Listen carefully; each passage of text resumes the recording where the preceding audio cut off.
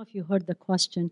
So two Muslims, and I'm assuming they are two young Muslim, a man and a woman, wants to marry, and the parents say no because they are not the same ethnicity, background. And I'm not surprised because if you go to the Horizon magazine and you look at the matrimonial and look at the request, it tells you a lot. Tells you a lot of that. The answer is, I will say one word and I leave the rest. Ibadillah taqullah. Servants of Allah have taqwa of Allah. Help people to practice their deen. And don't be the obstacle. There is so many obstacles outside for all these young people.